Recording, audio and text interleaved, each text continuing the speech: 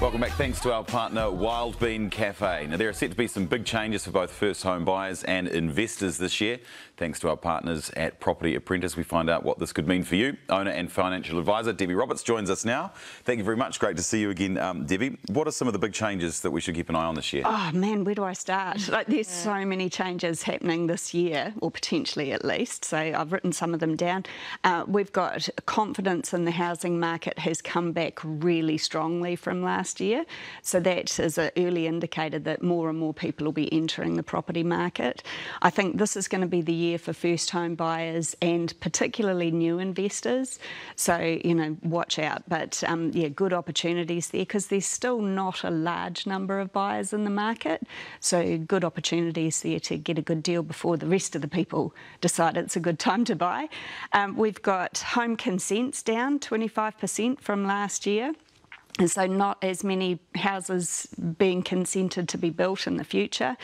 Population's on the increase, especially with strong net migration. So more people, less properties, prices are going to start going up at some stage. Days to sell has started to drop as well. So turnover in the housing market's picking up. What else have we got? So on the downside, we've got 55% of mortgages are going to be refixing at higher rates this year. So that's going to have a massive impact on affordability, which on the bright side also means that that's going to put a huge amount of pressure on inflation. My personal pick is that interest rates could start coming down a lot sooner than most people think, potentially even as early as May. We'll see. Could some of the other changes as well, like the bright line test, the government's reducing from 10 down to 2, I think it is, into deductibility as well for landlords, and the rental rules are changing as well. So when you say there might be some more first-time investors coming into the market, are those helping them come in? Yeah, I think it'll certainly help. I think it's great news for tenants, bringing more property investors into the market. It's a great time to be a new investor as well, because one of the other things that is getting looked at introducing is the debt to income ratios from the Reserve Bank. So that's going to have much less impact on new investors as it will on investors with large portfolios. Having said that, I personally don't think debt to incomes are going to make much of a difference at all when it comes to getting lending at the moment, because banks are testing your affordability at 9% interest rates. Wow. So, yeah, exactly. So at the moment, it's the test rates that are restricting lending. When interest rates come down and test rates reduce, that's when the DTIs will potentially have more of an impact.